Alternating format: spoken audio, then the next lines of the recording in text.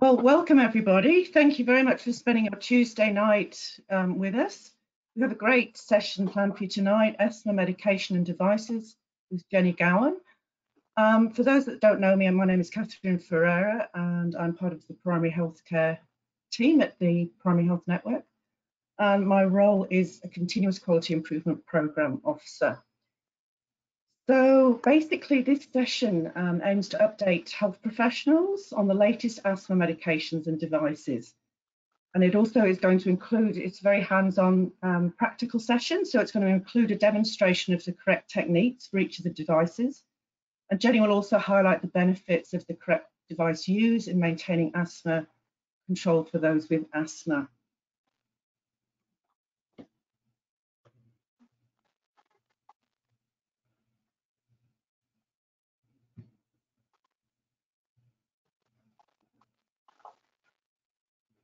So before we start, then I'd just like to do an acknowledgement of country.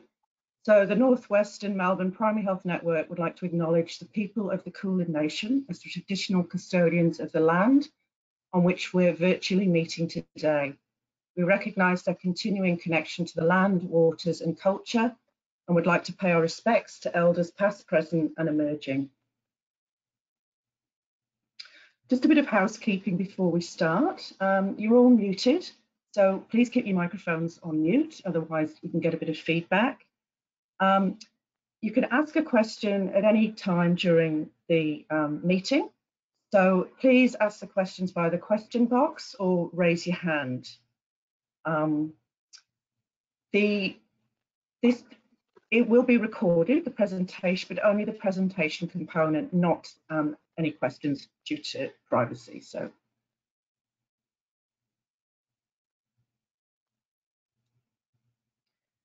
before we get into the session, I'd just like to update you on what's happening at the Primary Health Network. So we've got a number of education sessions coming up that you might be interested in. We've got carer awareness and general practice on the 11th of November, 6 p.m.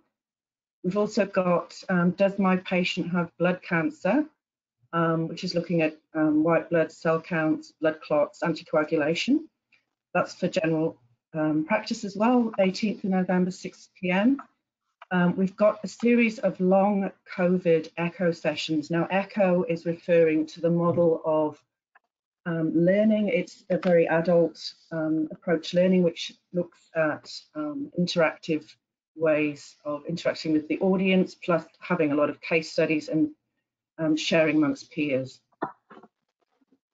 So with the first one then is management of November.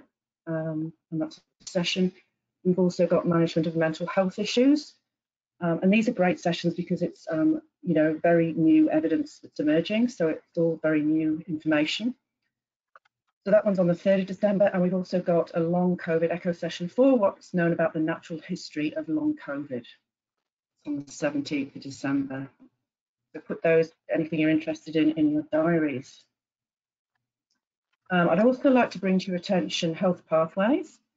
We've got over 750 pathways for GPs to use at the point of care. If you haven't got health pathways, I suggest you do get it. It's extremely popular. It's continuously being updated and refined. It's a fantastic resource for general practice, and it's free from us. So if you would like it, please, and you haven't got it already, please contact the Primary Health Network and we can arrange that for you. Also, if you've got any particular passions in any interest in any area or a particular skill in any area, and you'd like to share that or be involved with PHN in our projects, and you've got a bit of time to spare, which might be a bit hard at the moment, but please contact us and we'll put you on a list to be part of our think tank, and we will approach you if we do projects in your area of expertise or interest. And finally, our Family Violence Quality Improvement Project. This is a new project which is starting up at the PHN. We're looking for 30 practices to participate. It's being funded by the Department of Health and also the University of Melbourne. and it's to assist general practices to address, to be able to recognise, address and refer people at risk or experiencing family violence. If you would like to participate, practices are incentivised with $3,000 plus GST. You will also get RACGP accredited CPD activity opportunities, education and training with subject matter experts, and connections with local family violence services. So what's involved then, you know, really your whole practice team needs to be involved, everyone from your receptionist to your GPs, your nurses, your allied health, your practice manager. It's a whole of practice project. You'll get support from us and also the local family violence service during a 5-month project. So there's 3 rounds of the project over 15 months, 10 practices during each wave. So if you think you're interested but you're not ready yet and you'd like to do it next year, please still put in an expression of interest. You don't have to be, it's not something that has to happen immediately. You can be involved in one of the later waves. And there's some online education and in practice, possibly education sessions, and some virtual workshops as well, and surveys and reports to track and evaluate progress of your programme.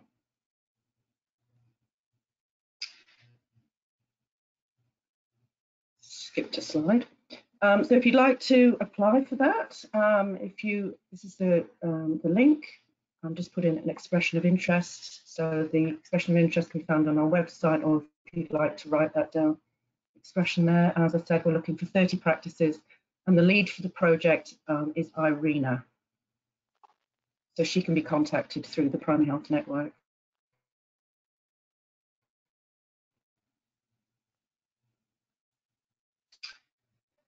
Now I'll get on to today's session. So I'd like to present to you our presenter, Dr. Jenny Gowan. Jenny is a practicing pharmacist. She's a teaching associate at Monash University and a clinical associate at RMIT University.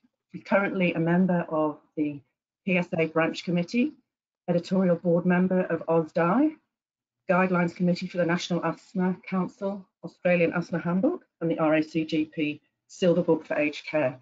So Jenny is an accredited consultant pharmacist and conducts her own company focusing on medication reviews in the home and aged care facilities, as well as quality use of medicine consultancy. Jenny works regularly in community pharmacy, plus sessions in a GP clinic at a community health centre, and Jenny's published over 380 educational articles and presents hundreds of talks annually. Quite amazing, Jenny. In 2010, Jenny received the Sanofi Aventis Award by the University of Sydney, and in 2013, PSA Australian Pharmacist of the Year, and 2016, Jenny was the AACP MIMS Consultant Pharmacist of the Year. So over to you, Jenny. Thank you very much indeed, Catherine, for the introduction, and thank you also to Northwest Melbourne Primary Health Network for the invitation to present to you tonight. I'm delighted to be here. I'd like to see you in person, but we'll do the best that we can. So away we go. So what we're going to do in the next hour, or just under an hour, and some of you will have been at session 1, so it might be a little bit of overlap, but some of you will also be doing session 3 and 4. So tonight we're going to focus on the medications, and we're going to focus on which device for which person and how to use them, because we need to really pay attention to this. We have already done the acknowledgement to country. So what we're going to do tonight is go through the different classes of medications used in asthma management. We'll describe the importance of the correct technique, and I will attempt to demonstrate them here from my computer in my study. Normally, when we do these sessions, I love them because you have them on the tables and you all have devices that you can take away and you all have a go, and it's hands-on, but we've got to do the best that we can do now. Are you all hearing me okay, Catherine? Jen? Can you hear me? Yes, all good, thank you. Good. We're just doing a check for sound, and the slides are all up. Everyone's seeing those okay. Is that correct? The slides are all fine? Yeah, great. Good. Thank you. Fine. So what we'll do is there used to be 3 classes of medication, but they've now gone down. We used to call them relievers, preventers, and controllers. And controllers always remind me of Thomas the Tank Engine coming along and controlling everybody. We got rid of that because we've now gone to simplify it. We just talk about relievers and preventers. When we're talking to patients, that's the language that they understand, unlike our jargon of SABAs and LABAs and LAMAs and ICSs and so on. So we have to be very careful to use the right terminology. So the relievers are short-acting beta-2 agonists. Preventers can be non-steroidal products that will go through, but predominantly they're the inhaled corticosteroids, which in asthma should may be used alone, but the long-acting beta-2 agonists should never, ever, ever be used alone in asthma without a concomitant inhaled corticosteroid. Otherwise, you're just treating the bronchoconstriction without treating the inflammation. Then you've got one short-acting and one long-acting of the muscarinic antagonists, and they're really when all else has failed. Then we're moving to the final stage of severe asthma with other medications where we look at the biologicals with it. Now, the chart that I've just put up is an absolute mainstay, and I would encourage all of you to get a copy of this from the National Asthma Council. You can actually get it sent out to you in a very large A3 poster that you can have in your surgeries or in your pharmacies, depending where your practice place is, or you can just print it off the National Asthma Council website. But it is the key to understanding asthma, really. So we'll work through this. I'm going to spend a little bit of time on this. I know it's small, but you've all got good eyesight, I hope, and it should actually make things simpler for you at the end of the day. So we talk about the SABAs. The SABAs are the short-acting beta agonists, and they give relief within a very few minutes, 2 to 3, 4 minutes. And you've got your Bricanol, Turbuhaler. We used to have a Bricanol metered dose, but that's now gone off the market. We've got Ventolin and Asmol and many other generics that have also come in, which are all salbutamol. And then you've got your Aramire and your Autohaler, which is a little Autohaler like so. Those ones are available without a prescription. Now, Australia is the only country in the world where this happens. And this, whilst it is convenient for people, it has led to overuse. And we're going to talk quite a lot more about that. Certainly, all people need to have a short-acting reliever for emergencies, but they shouldn't be relying on a short-acting beta agonist reliever, such as Ventolin or Asmol, which are the main ones that are being used. If they're using it more than twice a week on a regular basis, they need to be on a preventer. So looking at your preventers, you've got your non-steroidal preventers, which we don't use that much, but in some cases they are very useful. There's Montelukast, and the brand name is Singulair, but Singulair has actually been taken off the Australian market, so we've now only got Montelukast as the generic of it. It is only pharmaceutical benefits for children under age 15. So adults who need it, and there are a few that have got severe asthma that may also need it. It's a leukotriene receptor antagonist, so it antagonizes one of the mediators that cause inflammation. And in some cases, people will be on multiple other medications but may need to be on the Montelukast as well.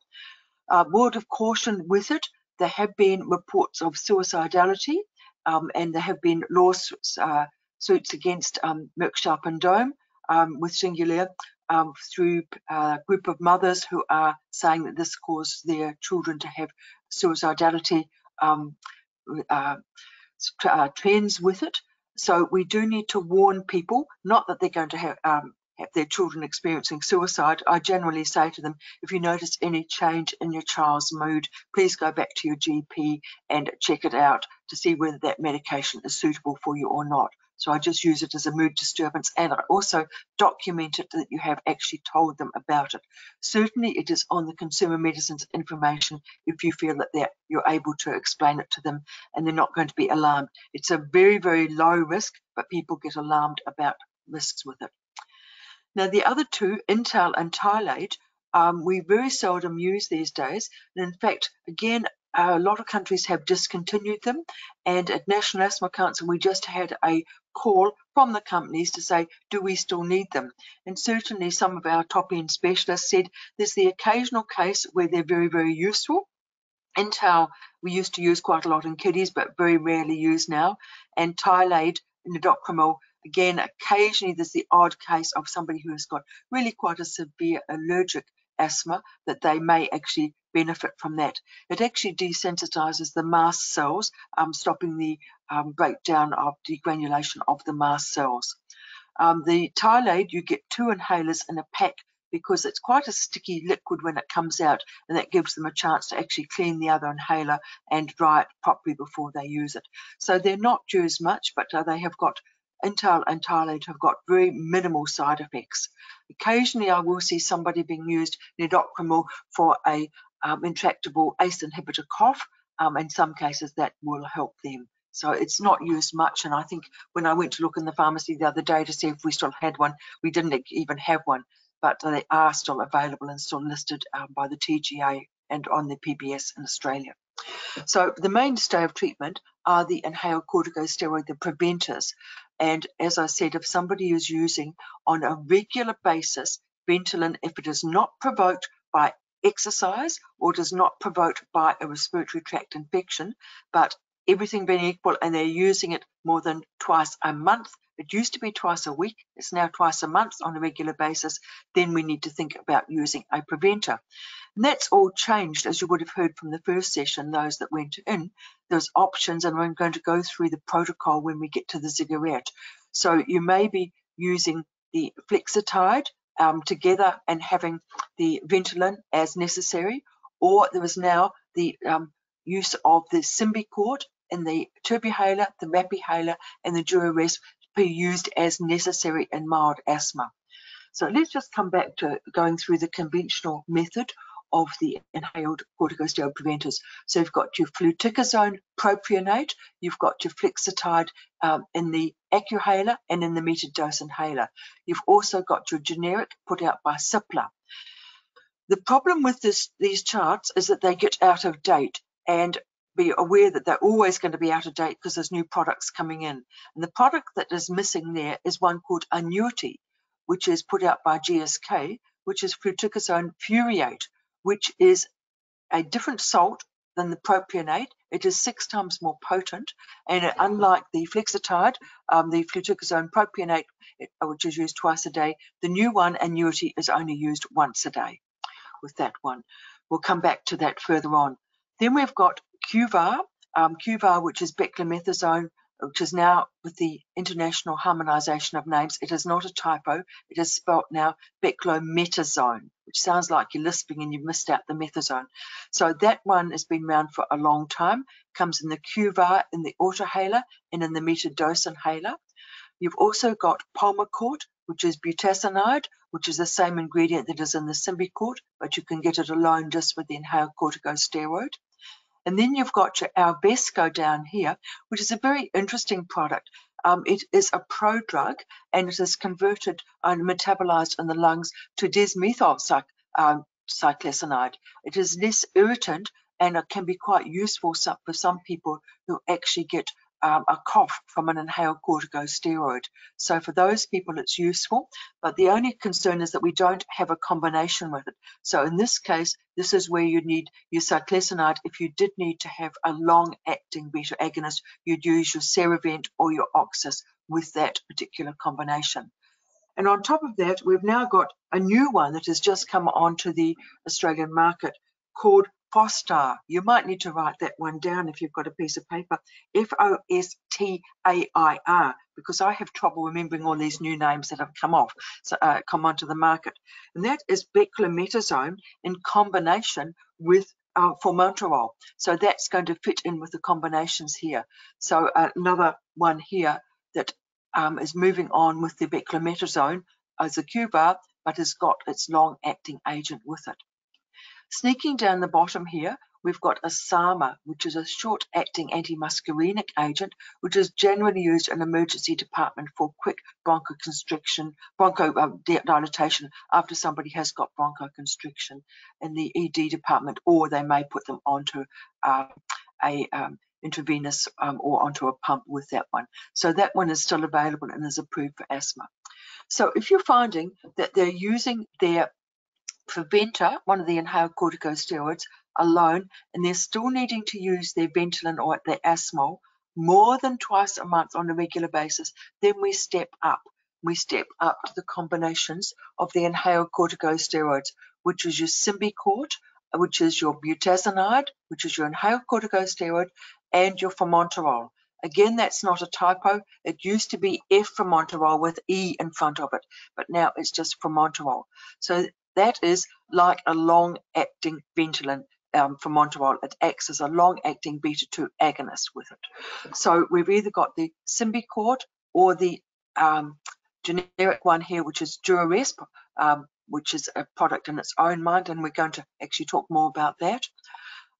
Or you've got your Seretide that has been in for a number of years now. I think it's coming up for about 20 years since Seretide was introduced with the Purple Dragons by GSK. So that is your inhaled corticosteroid together with salmeterol, which is a long-acting beta agonist. So these people with the Seretide will need to have a short-acting beta agonist for their emergency plan, because this one takes, depending on which literature you read, can be anything from 8-9 minutes to 12 to 15 minutes before it actually causes a bronchodilation. So you've got your fluticasone propionate and your salmeterol in the metered dose inhaler, then you've got your Accuhaler. How are you going? Are you all looking bewildered because I can't see you? But it does get confusing, and it doesn't stop. Let's go on. We've got the Duraresp that I've spoken about, which is the same product formulation and the same indications as the Symbicort, except it's not a metered dose inhaler. It looks like one, but it's a dry powder, and that's a trap that we need to go make sure that people know how to use it. Then you've got your Flutiform, which is your fluticasone, your inhaled corticosteroid, together with the formoterol, which has got a faster onset of action. To further confuse you, these two and the low doses can be used in an emergency under people that are on the SMART program. Whereas this one, whereas it could theoretically be used, it hasn't been approved at this stage. And then we go further down and we've got, again, a generic, which is your fluticasone and your salmeterol, which is similar to your Seretide. And then GSK brought out a few years ago Brio Ellipta. Now, Brio Ellipta is your combination of your fluticasone furoate. Remember, I spoke about that before back here. So it is more potent, but it is a once-a-day inhaled corticosteroid together with vilenterol, which is a long-acting beta agonist, which has got a long onset of action. So these people on this one would still need to have their short-acting beta agonist for their emergency treatment. Okay, so that is certainly adding to it all the time. Then we come over here and we've got our long-acting antimuscarinic agents, of which for asthma, there's only Spiriva Respimat that is approved for people with top-end asthma where they're not getting other control. The other agents are used for COPD, which we're not going to go through in great detail today, but I will just pause at it at this stage. And I can't see my slide there, but never mind, I know what's there. We've got your Spiriva Handihaler, and you've got your Vitaris Genuair, which I will demonstrate how to use, and Seabree as well, and your Incruse Ellipta, and then you've got your Trilogy, where you've got all three in together. You've got your inhaled corticosteroid, you've got your LABA and your LAMA, but that is only approved for COPD. So all the ones coming down this side of here are only approved for COPD, apart from your Spiriva Respimat. And to further finish off COPD, you've got your LAMA-LABA combinations. That's your long-acting antimuscarinic agent together with your long-acting beta agonist. So that is like your Spiriva type product together with a long-acting Ventolin type product. So you've got Spialto, tiotropium, and your olodaterol.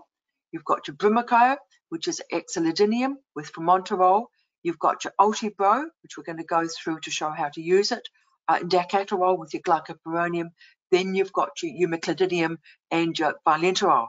Try saying those names after you've had a few drinks or you're tired.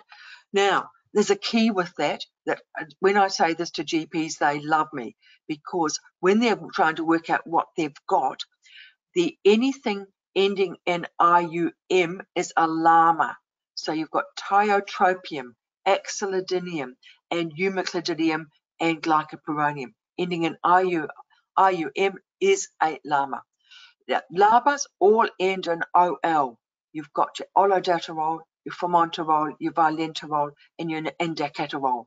And over here, you've got your salmeterol.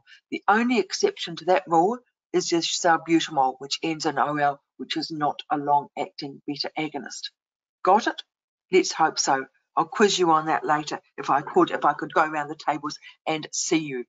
The Ombres sitting down here is a lovely little product, but is only approved for COPD, and that is your long-acting beta agonist on its own.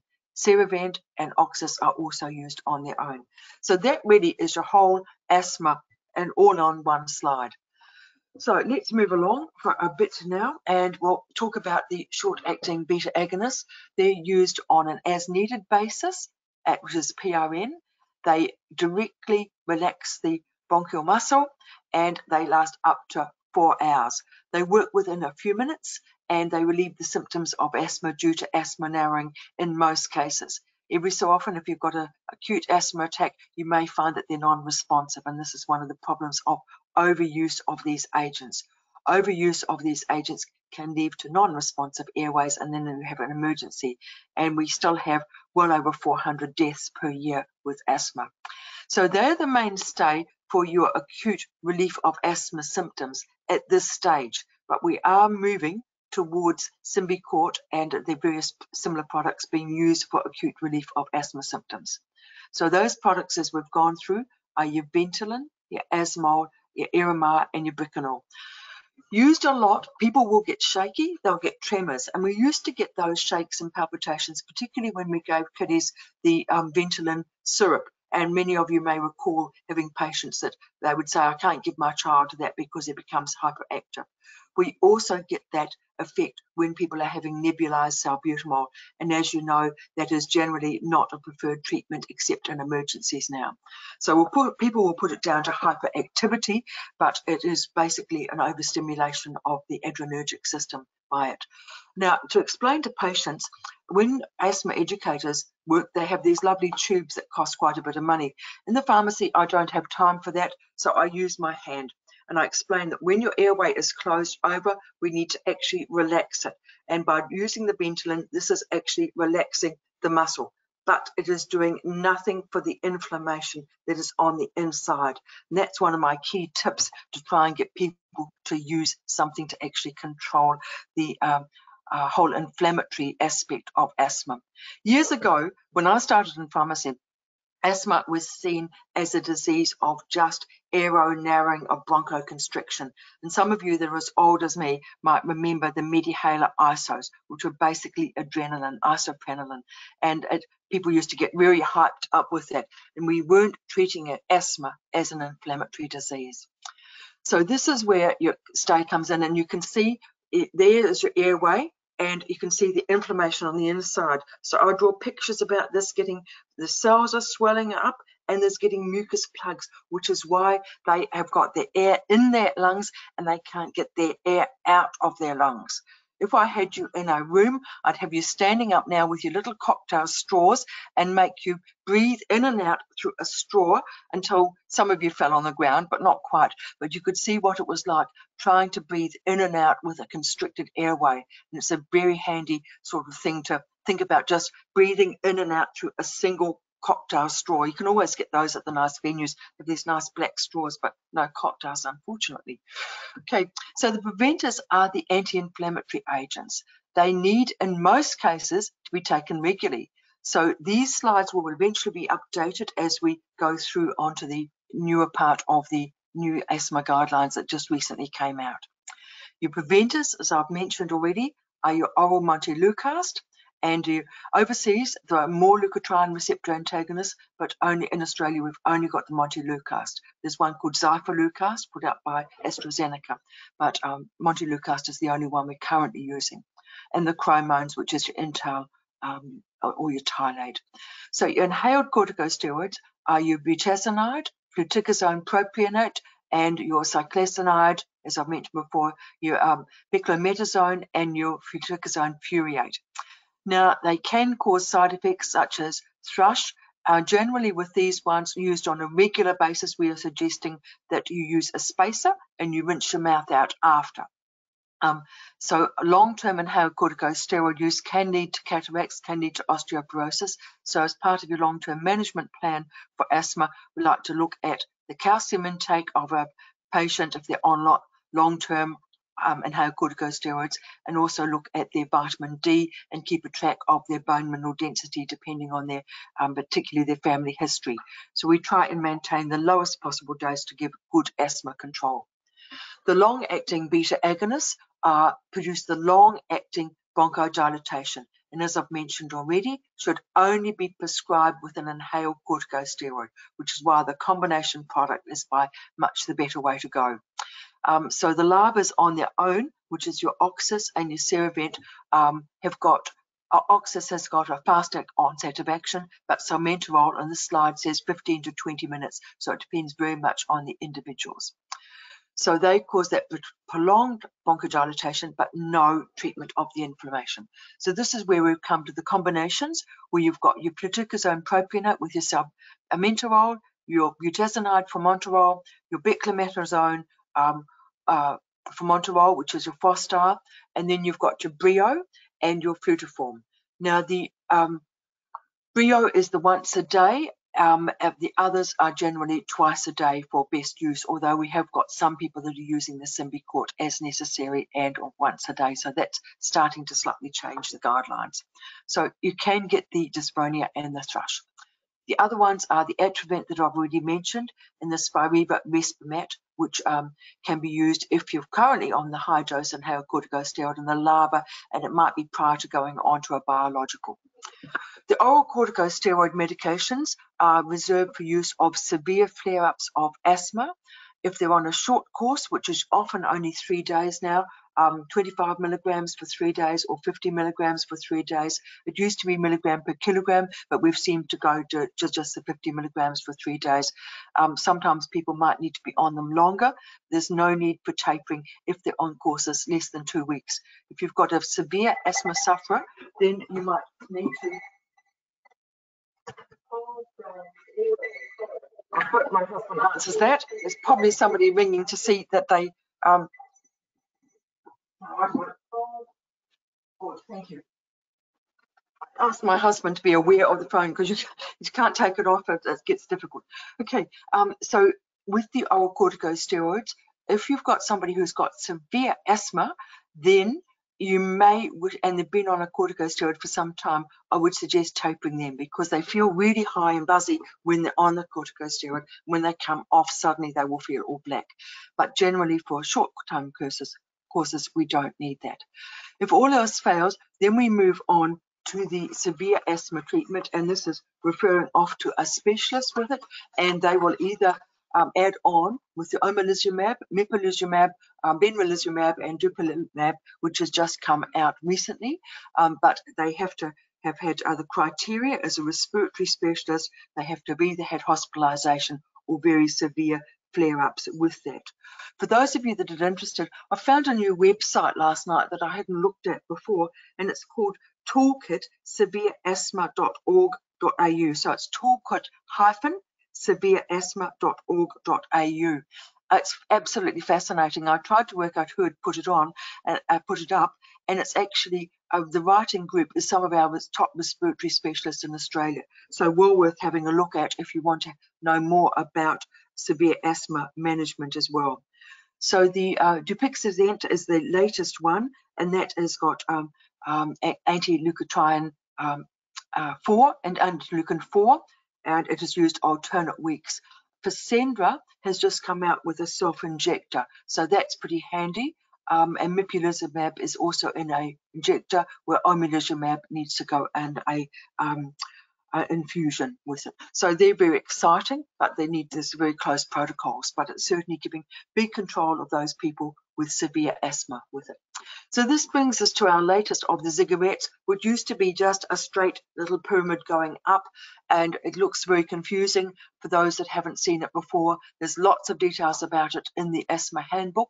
It's basically now that only few patients should be relying on the SABA alone. And as I've mentioned, using that Ventolin inhaler, salbutamol inhaler, more than twice a week on a regular basis, they need to be stepped up. Now, they can either be stepped up to the regular daily maintenance inhaled corticosteroid of your fluticasone or your budesonide and the SABA as reliever or as needed, or you can go to your budesonide formoterol, which is your Symbicort, or your Duoresp as needed, which is a really much a good option for those people that are non-compliant with it. I'm not going to spend a lot of time on this diagram because it's going to be taken up and spoken at length in the other sessions that you've got in this series. So then if you're still not getting control, and this is only for mild asthma, so we've got a danger of people who have got moderate asthma thinking that they can just use their inhaled corticosteroid as necessary, but only for mild asthma. These people need to be stepped up, and they need to have regular daily inhaled corticosteroids and long-acting beacon agonists, or the regular maintenance as well, and always making sure that they have an action plan. Only the low dose of the budesonide formoterol can be used as needed. The higher doses, they're going to need a separate inhaler with that. Then we step up to the higher doses of it. And by that stage, you're starting to get to a referral to respiratory specialists if they're on the medium to high doses, and then you're adding on the specialised treatment of your biologicals. So I could spend the whole hour talking about that, but we're not going to, so because we're focusing on devices. Okay, so let's have a look at our devices. They're absolutely vital and the mainstay of treatment. If we don't get the devices right for the person or the animal, in these cases, we thought you'd like these with the cats having the spices and so on. But if you don't get this right, then you're not going to get good control. And a lot of people use their devices incorrectly. A lot of them don't want to know, and they close their arms and just don't want to listen. So we need to go simply through.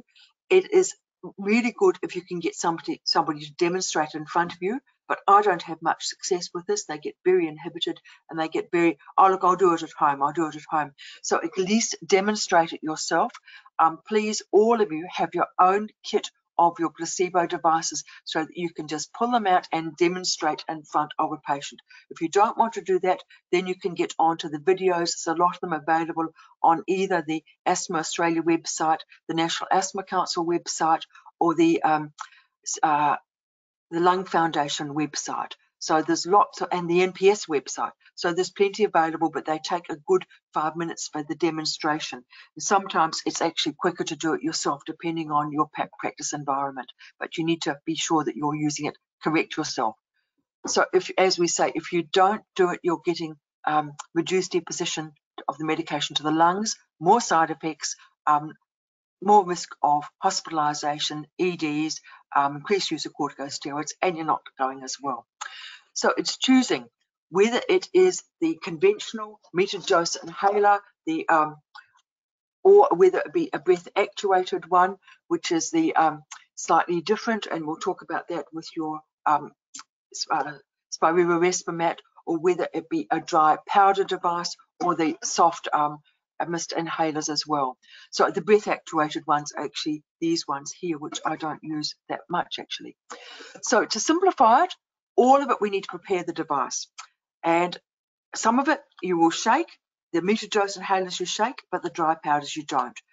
Sometimes you'll have to prepare or load the dose, and then always breathing out fully and gently, but not into the inhaler. Inhaler in the mouth and seal the lips round the mouthpiece.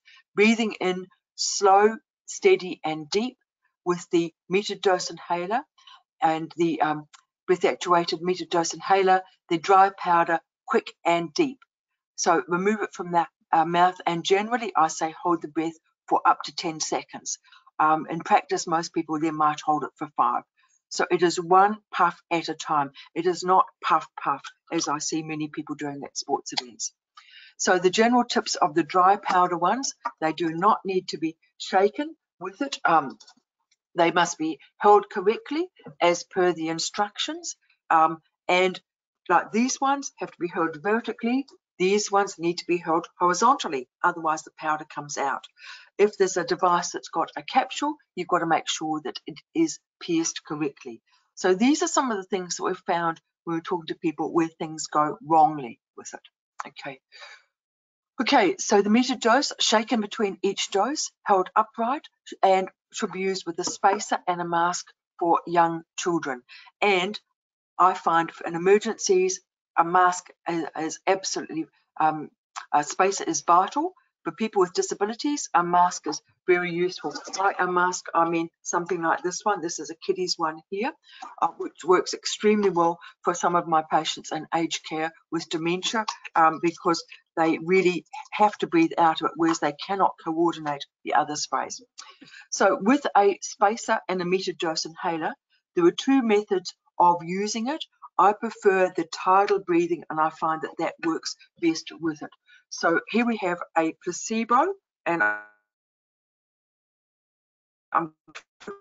can't see myself, so I hope I'm in the middle of the screen with it. This one I haven't used for a while, so I'm going to check that it's still going okay, which it is.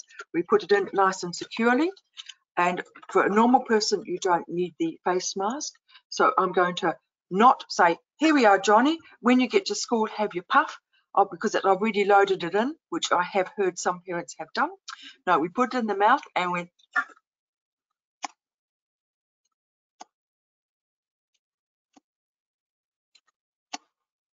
so we've got 1 puff and 4 breaths with that one each time.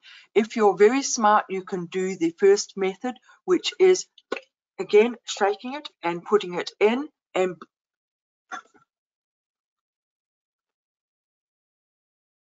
that is what they call the recommended method. So it's up to you which one you find is going to actually suit your patient. But a spacer is absolutely vital, and we'll deal with spacer care in a moment. The straight metered dose inhaler is very hard for many, many people to use. So we need to remove the cap, check the dose counters. Now, the new Ventolin ones have got a dose counter on it for the 200 doses, which is something that's just come in, but I haven't got that one to show you at this stage. Breathe away gently from the inhaler, put the mouthpiece in between your teeth without biting, and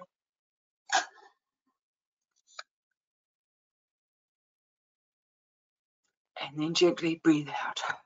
And practice it yourself. You can get these devices from the companies, from GSK, from AstraZeneca, and from the generic companies. So moving on, the autohaler we very seldom use these days, and I haven't got a placebo one for that one, so I'll just have to show you.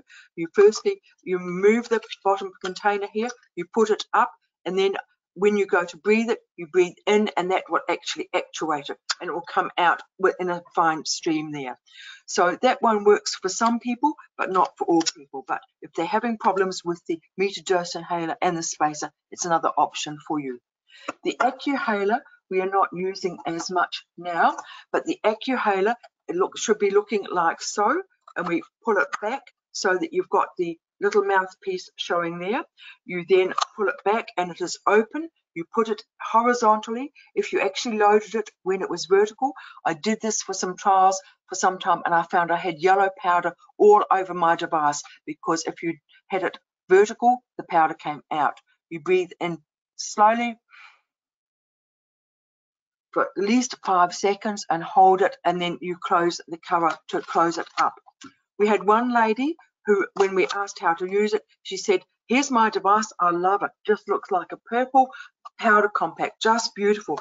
I pick it up each time, I inhale it like this, and I put it down ever so careful not to touch anything. When we looked at her records in the pharmacy, she was getting a new one every month. She was never loading it up. But she said, you told me it was just like my eye drops, dear. It would only last for a month. So she had poor asthma control because nobody had thought to check whether her technique was right with her device. Okay, so the Ellipta is the new one that's come in. Now, an Ellipta is has got a red dial on it when it shows that there's nothing in there. So you can still keep using it, but if they're colorblind, they can't see the red and they might not realize that. So we need to make sure that there's only the 30 doses to use in a zip jar. It comes in a packet and it's only good for the 30 days. You zip the packet open, you then get it out and you only pull it back once. Now, if the phone went and I went to take it then and I close it up again, I would actually lose that dose forever. And I have people coming into the pharmacy say, this only lasted me for 10 days. You told me it was going to last a week. And it's because they've been fiddling with it, opening it up. It's like a wheel and it goes round. And so I've now got 27 doses left there and I'll never see 27 again once I breathe in 5 seconds and hold it. Okay, so great device, but look, we've now got 1, 2, 3, 4, 5 different devices. How likely is it that your patients get confused? So you've got to be very careful how you prescribe. How likely is it that they are using something like a Seretide together with a Brio because they thought that they were different? And I see this frequently when I do home medicine reviews. The other thing to watch out for this one is that you need a decent inspiratory effort of about 30 to 60 litres per minute. And that is shown by this. So if they can't make that sound, if they go, that device is not for them, which is why you've got to get your right devices for it. Now, the Spiramax is the one I told you I'd talk to you about. There's your Spiramax that you might have seen. It comes in a big placebo. You can get that from the company. Now, it is not a metered dose inhaler. If you shake it, you're losing about 30% of the dose. So I checked the dose inhaler on this one. It's now showing 36. I open the mouthpiece down until it makes a click. Click. Okay, I breathe away from the inhaler. I then inhale it like so. Hold it for 5 seconds and down. Now this one gives me a gritty little powder in my mouth, which I don't like, but fortunately it's a placebo. And this is why some people will prefer this to your actual Turbuhaler, because that one you can't taste anything. This one I can taste the lactose powder that was in there. Okay, so the Turbuhaler, which has been around for a long time, this one, do not shake. Again, check that you've got, this one hasn't got the, you can't see the placebo at the bottom there, but it's got a dose counter on it. So we turn it and we need to put it on a base. We turn it and we hear it go click. We breathe out away from the inhaler, we put it in and we inhale.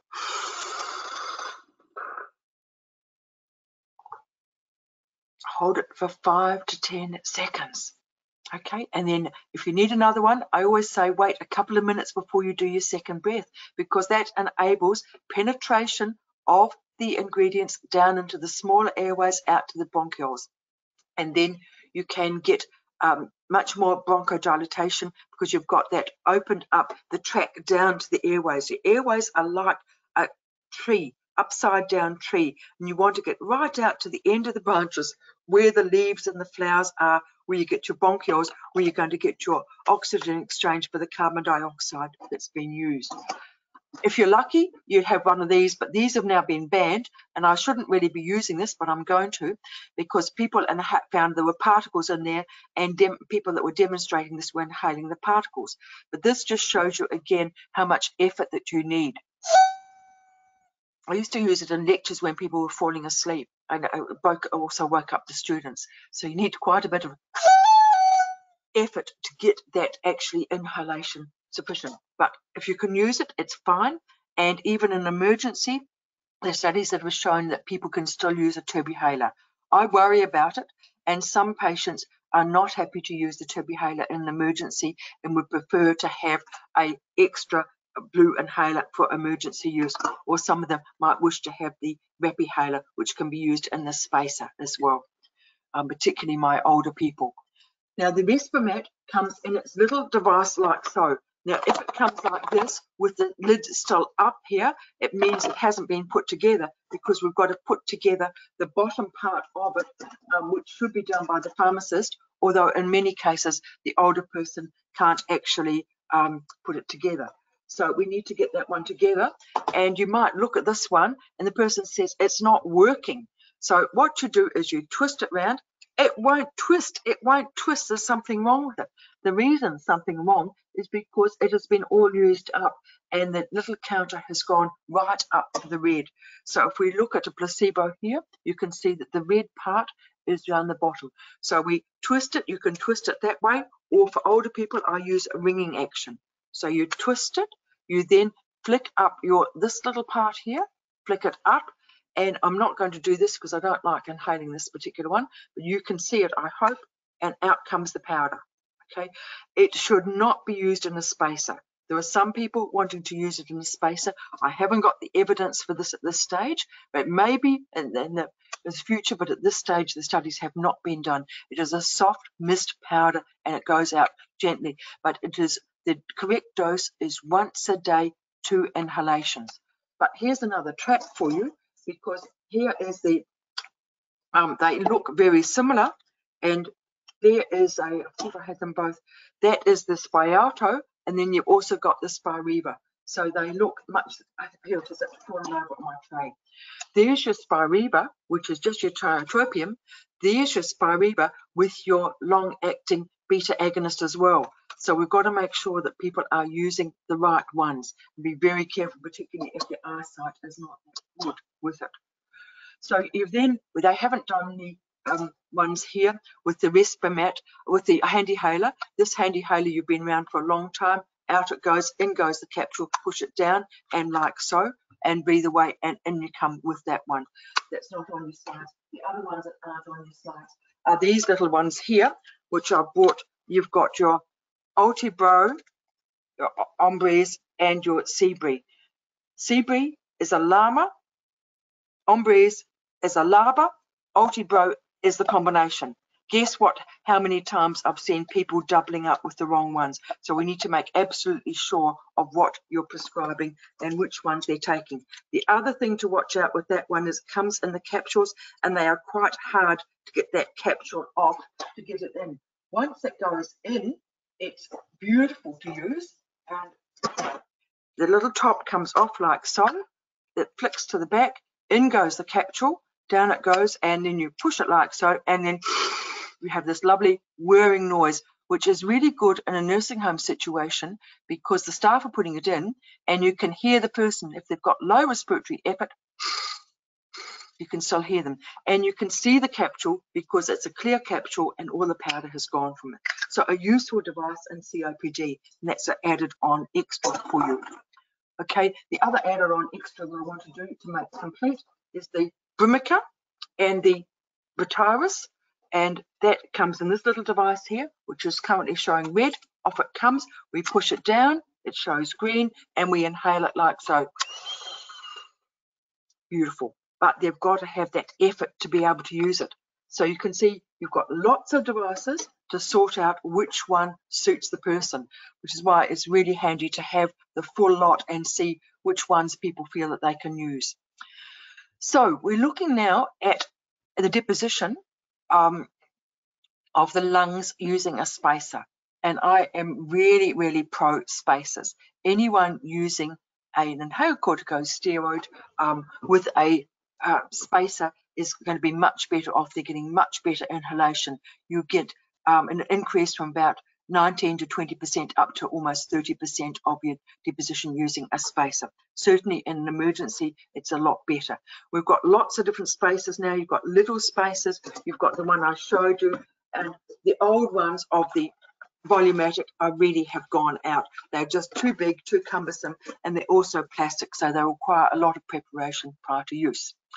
So with the use of your spacers, if you've got a non-static spacer, you can use it straight away. If you've got a plastic one, then it has either got to be washed and then air dried, or you spray about 30 puffs of a salbutamol inhaler to stop the particles adhering to the inside of the spacer.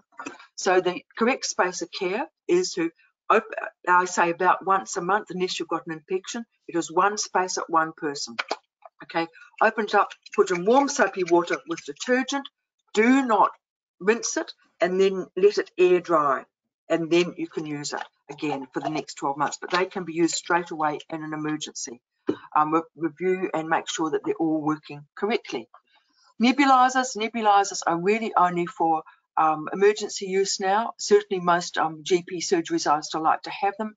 We're discouraging the use of them in aged care facilities because of the possible aerolization particles, and also with high pressure oxygen as well, the same thing of the particles with it.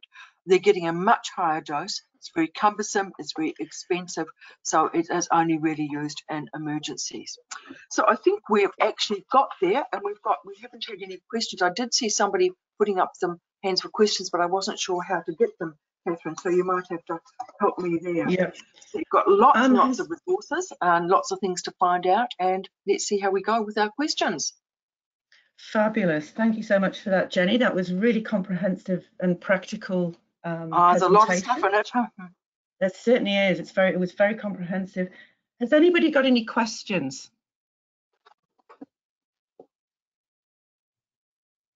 We've got somebody flashing, but I can't see the question, unfortunately. I think that was Sonia, and she answered. I can unmute her. Sonia, if I unmute you, feel free to ask your question.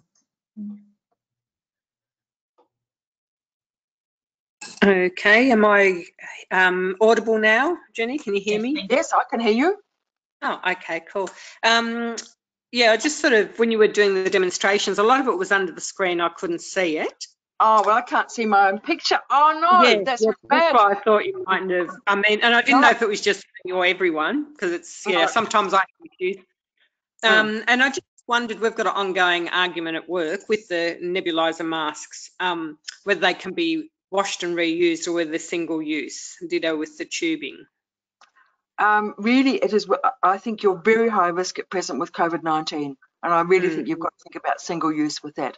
Other presentations, I've got pictures of Pseudomonas growing in those tubes. So unless you get them absolutely spot on, that's the problem. It's not as if you're going to be using them very frequently. It's a small price to pay for a patient to actually have a life-saving drug. So I would go for single use. Yeah, thank you. And is that sort of anywhere in writing that I can waive under ISHNOS? I think you could find it infection guidelines. Everything is single use. Okay. I'll try and hunt something up for you. If you want to send me an email, I'll see if I can find something. It might even be in the COVID-19 precautions on the NAC website. Okay. Yeah. So don't try and economise. Yeah, Sonia, you could look on the DHH. Yeah, you could look on the DHHS website as well. Yeah. COVID. Don't try and economise. It's not worth it. Just imagine, I do quite a little bit of litigation work, and I wouldn't endorse it. Yeah, I would just say I'm looking for support on what I'm saying, not to use it. And I don't want to use COVID because otherwise the rationale will be, oh yeah, but COVID's gone now, it's all right now. Oh, yeah. But you've still got huge infection control. Yeah. Yeah. Good question. Thank you, Sonia. I thought I was going to be able to see my screen, and I thought if I hold it in the middle, are there any devices that anyone would like me to redo? No? Is there any more questions? There's just one. I can't see myself on this one. There's one from Amy asking what are the implications of long-term Ventolin use? Long-term Ventolin use means that you possibly endanger yourself to death, and you are relying only on a bronchoconstriction. You're not treating the inflammation, and you'll find that the statistics are not good with that. And if you're using more than 3 inhalers on over a year, without an inhaled corticosteroid, the rate of death from asthma goes up by 50%. So yeah, long-term benefits and long-term risks are very high. But it wouldn't happen to me. I'm only using it a little bit, and they don't realise how much they're actually using. So you've got your you also get airway remodeling. You get very brittle airways as well. You get a lot of fibre being formed down there, so you really need to have your inflammation being treated with it. Great, thanks Amy, thanks Jenny, and thanks Amy for the question. Not good. The hardest thing is to try and convince somebody, because we get immediate relief with the salbutamol inhaler.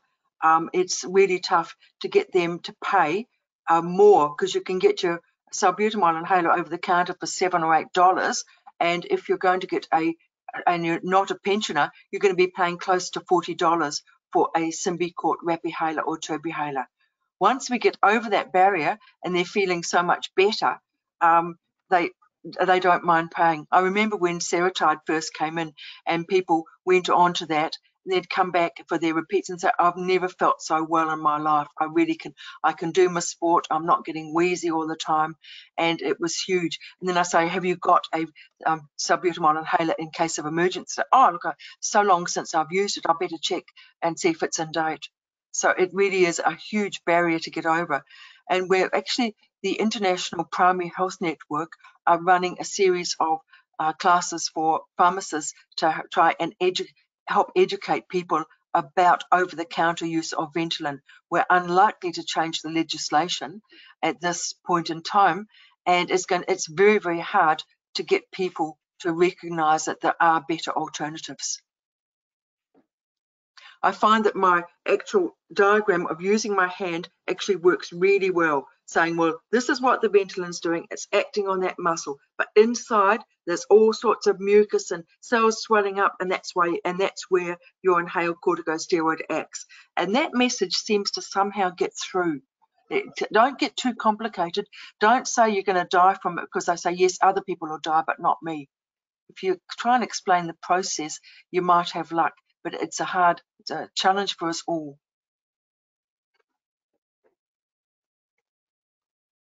Any other questions? All right, thank you everybody. We're just over time. Dinner time now. All right, thank you everybody for attending, and thank you very much, Jenny, for the presentation. You'll be receiving a evaluation via email. We'd be very grateful if you could fill that in, and I hope to see you at our next event, one of our next events. All right, thank you all. And thank you for all taking the time. It's a hard time at mealtime. I really appreciate it, because we can do something about asthma. We can make a difference. And so the other thing I should have said is, don't forget, it's hay fever time. Use your inhaled corticosteroids if you're using your antihistamine all the time, and make sure you've got an action plan for your patients. They know what to do with thunderstorm asthma. 16th of November 2000 or 21st of November 2016, we had 10 deaths. So make sure they know what to do in an emergency. The people who were using their combinations, their Seretide, their Symbicort, didn't front up at ED. They didn't need to. It was the people who thought we haven't got asthma, we're very mild, that did. And we ran out of Ventolin inhalers right throughout Melbourne. So thunderstorm asthma is a priority. There's a lot about it on the website as well. Sorry, I meant to mention that before, Catherine. A vital point. That's all right. Yeah, yep. For Melbourne particularly. Really good point. All right. Thank you, everyone. Have a good night.